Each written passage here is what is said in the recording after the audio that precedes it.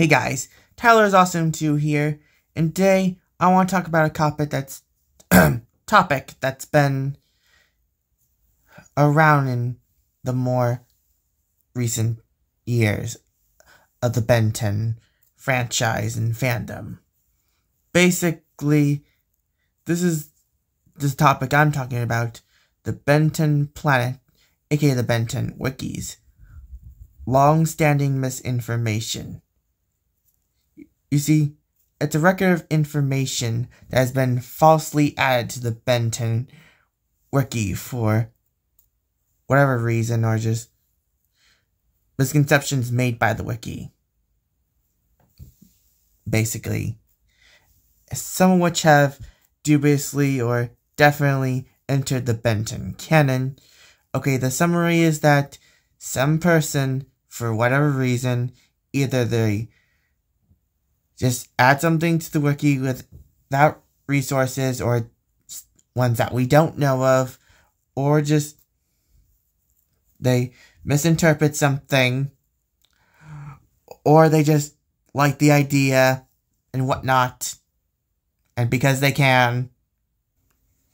Though the wiki did make efforts to clean up their sources and become more reliable in recent years, so this page exists for that reason. And basically, the writers of Ben 10 have fallen victim to using the wiki, but they're not the only ones. I'll get to that later. Anyways, for the misinformation, let's talk about the pronunciation of flatites or flatites, which was their original pronunciation, and Transil. Flatus. I meant to say flatus. To see what I mean. That would make sense later, actually. The spelling was actually flatite, not flatites. But this user decides to edit, and now it's flatite, and the Omniverse episode, The Vampire Strikes Back, canonized that. Basically. And also enter Flatus, because some guy created in 2010 and it was added to the enter page, and then Derek J. White saw it in the wiki and decided to create a full backstory for it, where basically nothing can survive there, and not even celestial sapiens, though they can try with their rally warping powers, or not even ectonerites. And something of which I'll discuss about later in this video. And basically, neither Derek or Man of Action, for that matter, were aware of the fan-made origins of Anna Flatus. Basically, and we got Opticoids and Citra. Basically, did not have a species name or a planet back then, when he was first conceptualized, but then in all his years decided to create a species and planet for Igai, basically. And Igai is basically, in Fusion Ball, was mentioned as a Cytron. The master read for Omniverse would later call Igai Nocticoid from the planet Citra. I think it was thus canonizing them, respectively. Though I think Citra was some sort of gluttonous planet or cluster planet. And then Nosedezian. Well, Nosedezian is actually the misspelling of the Noseding, or Nosedings of the Nose in Quasar. And then the misspelling got canonized the Omniverse episode Age from the Past, where the megawatts were now to have the species name of Nosedezian, and megawatt was just a nickname. You know, back during the classic series, Megawatt was actually the species name. And we have the most well-known of this, Dr. Animal's middle name being James. And you see, which was added to Wiki in 2010, wow, that's 14 years ago. Wow. And there was no sources to prove that Dr. Animal's middle name was James, or he had a middle name for that matter, or what it is, or whatever. The middle name James was confirmed and canonized in the episode of Omniverse, It Was Them. Then, charm of telekinesis. Man, oh boy. Yeah, it was preferred to the charm of levitation in the original series, but then 2011 they tried to just call it the charm of telekinesis for whatever reason, and then an alternate name for the charm thing. The original name was removed from the page, and as of the Omniverse, the charm is known as the charm of telekinesis.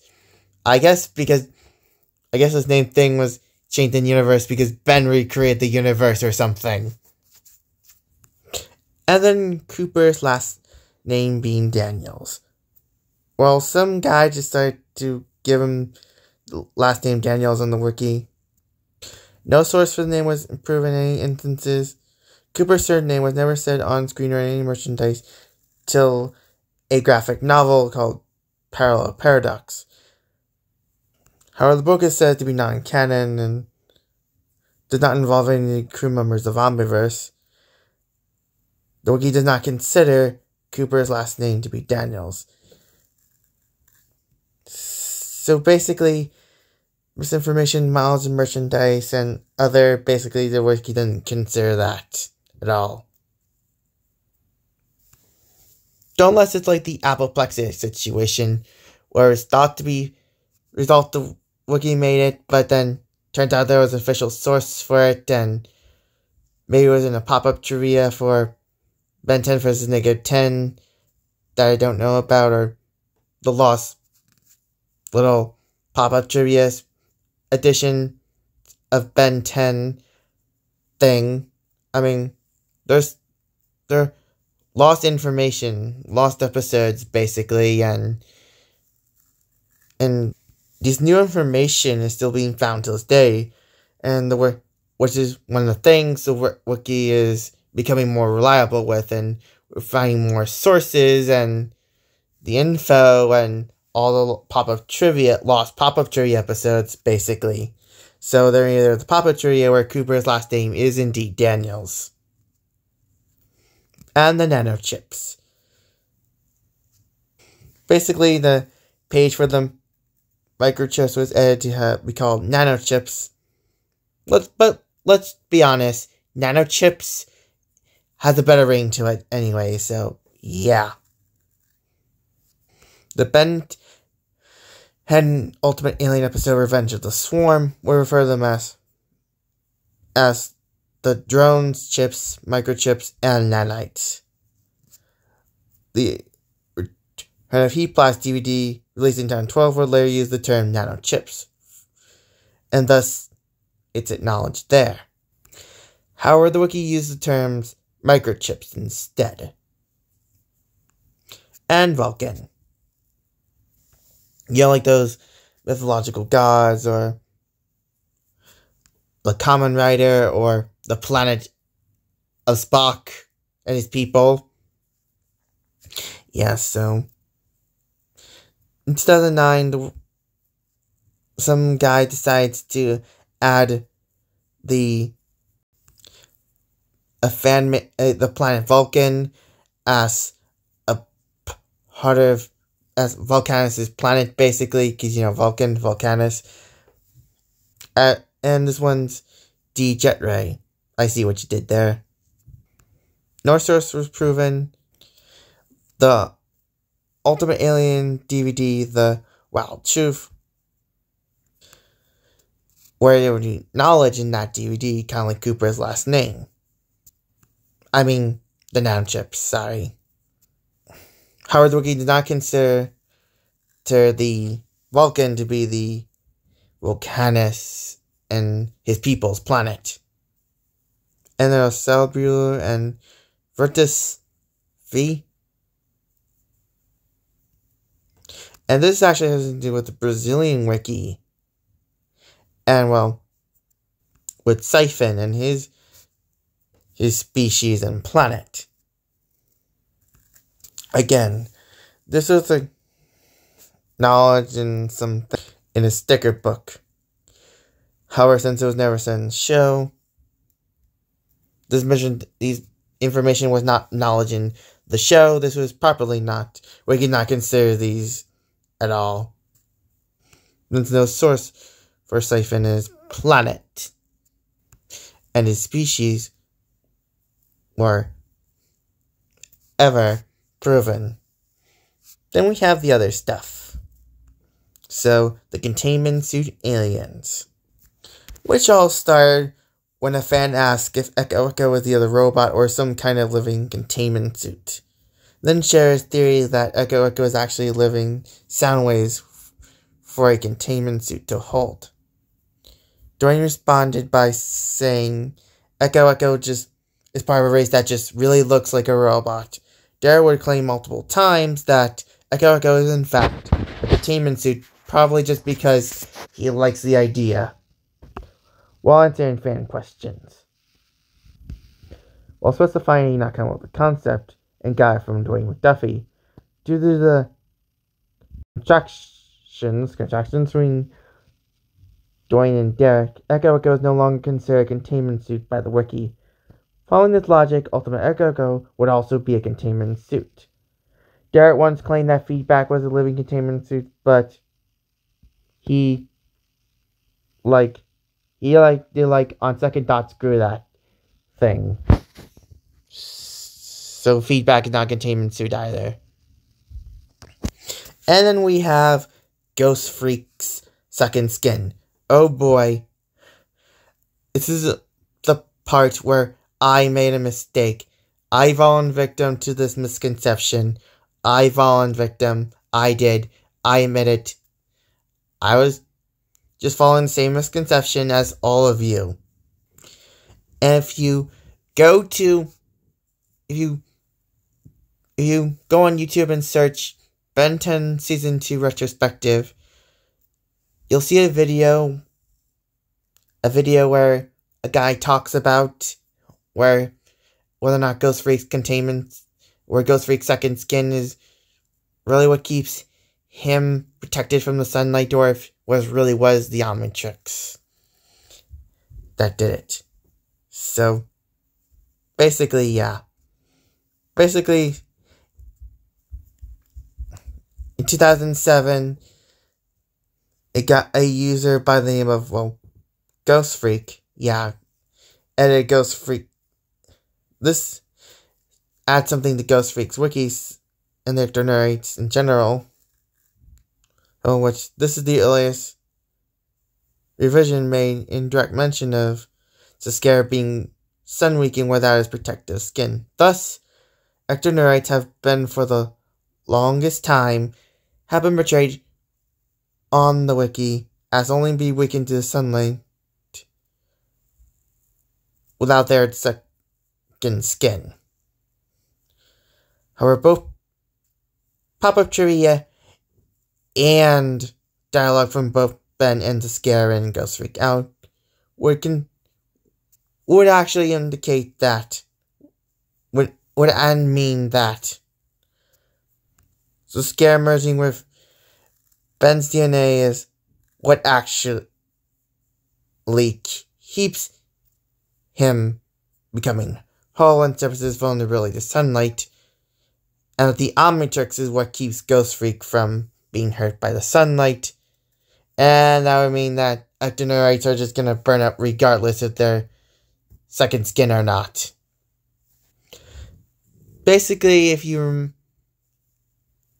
know about my ectonerites explained video where I discussed the second skin, so thanks to this user, I was wrong.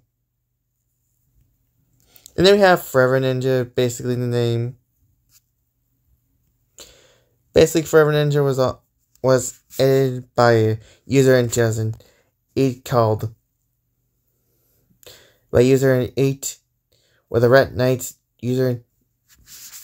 name was created on 2010 entitled Forever Night Ninja, and And the name was also used on the Ben 10 Alien Force video game and Cosmic Destruction. And now you got just simply Forever Ninja. But the Forever Ninja was never said in the show or used by the Red Knight character. And it would not actually be called Red Knight until an American Ben Wolf in London. Which means that Forever Ninja was actually just an enemy in the video game and not linked to the Red Knight character, so yeah. Wow. And speaking of Ben Wolf, the Yanadushi name for the Scare's original Laboan henchman, basically people decides, basically, hey, Yanadushi should be this guy's name on the wiki, and basically since was called it the Yanadushi because that was just that Navajo god Yanadushi, but then turned out to be an alien werewolf called Laboan. And they stopped referring to him that, and the wiki was incorrect. And Yanadushi actually refers to a shapeshifter. Then the Nalgian species.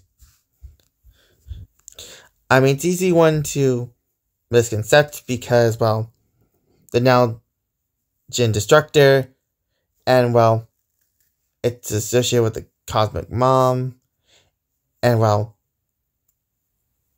the name has to come from something, so you can see why it'd be that. Terra X Cava. I think I pronounced that right, yeah. Yeah, so basically called Po Iana Lucas. The armadillo, and by extension the Tubagans. Did I pronounce that? His species, home planet, in the 53rd issue of the Cartoon Network Action Pack series. However, on 2010, despite this, 2011, a user named Race Phillip, a user decided to edit Armadillo's planet, claiming that Terra X Cava was Armadillo's home planet because he didn't like the name revealed in the comics. So the page for Terra X Cava would be created, exciting Bandai's website and fansite bentoys.access as sources. Achieved pages from Bandai's site do not seem to have any information regarding Armadillo's home planet, thus the original name mentioned the Cartoon Network Action Pack series is the true name of Armadillo's home planet, though Terra X Cava is actually a more fitting name. And Susai Bison. Basically, the editor of this page just basically viewers unfamiliar with the term see Bosons. It caused those people unfamiliar with the term, basically, that Karen was talking about the mount. You know, that Triceratops looking Tetraman hybrid thing that's based on a toy from the classic series. And so basically the page was between two bison and a name bison-like creature or bison-like creatures over and over again, where the name Soup Bison was immeasurably settled upon by Dormammu, this name would be listed on the wiki till January 2020 when it was moved to Coral's Reptilian Mounts, with the name coming from a model sheet by Derek J. Wyatt. I do actually think that Bison is a better name for them anyway, so yeah. So basically, yeah. See, you can see this stuff, like dubiously canon misinformation and the definitely canon misinformation, definitely dubiously. This entered the Ben canon and that stuff.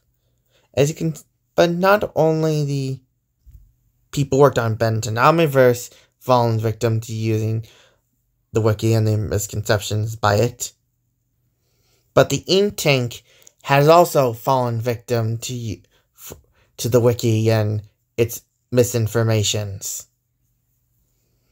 Now, I'm not downing, I'm not like slanging on Kuro or Ash or the ink tank. I mean, I do think they do an amazing job of their Five Whales lore and that whatnot. Even I do have some gripes, but you should totally check out the ink tank's work and all. Basically, is what happens if the ink tank would change something from the Ben 10 lore because they like the idea more, basically. Which means they're able to use some of these things like things only knowledge in merchandise or stuff from the actual show or something from the video games or even some of the misconceptions, especially those from the Ben 10 wiki. Like, for example, seeing that Cooper's last name is Daniels on the wiki and Ghost Freak's second skin as well, these would be added to their And Beyond series and their webcomic series 5 years later and its motion comic counterpart. Making these impulsive edits to the Ben 10 wiki canon to the continuity of 5YL. Other examples of the ink tank using the misinformation from the wiki are Opticoids and Citra, Nanochip, Anerflatus, Echo being a containment suit, the Nalgian species, and Terra X Cava. Again, I think I'm saying that right. So now, thanks to this long-ass video on the misconceptions and about Ben 10 and what we all falsely believed, and thanks to the Ben 10 wiki or people misinterpreting something like it's easy to assume Ghost Freak second skin is what protects him from the sun because we never see an ectoneurite, well, burn up with their second skin on, so it's easy to assume that. So unless Ben altering the universe is what makes that true, then yeah, it would be. So no wonder Scar just gave up, wanting to merge with Ben and Omniverse. You see, both the Omniverse crew and the ink tank were both had damage rely on the wiki, and it's been done. And And I made the mistake on this misinformation as well, relying on the wiki and whatnot, and what people hear about it. And also, if you want to check out this page, then go watch the intense video on Heaven 11 and why his backstory was changed so much, and there's a link in the description on the video that'll take you to this page, and go check it out. So, I might update the misinformation and what will be added, and I might do videos on updates on this page and what changes and what new information is found, and regardless, and find out the things that were created by the wiki weren't actually, and they're proven facts now and no longer part of this page, and misinformation and all, and or it's dubiously canonized by somebody from the Benton crew or whatnot. So basically, yeah, I might do that, but probably not. But you know, that's how I do. So basically, my deal. Kuga thumbs up, subscribe, notifications, Facebook, Twitter, Instagram, and TikTok. You know the drill. I'm Tyler's Awesome 2, and it's hero time.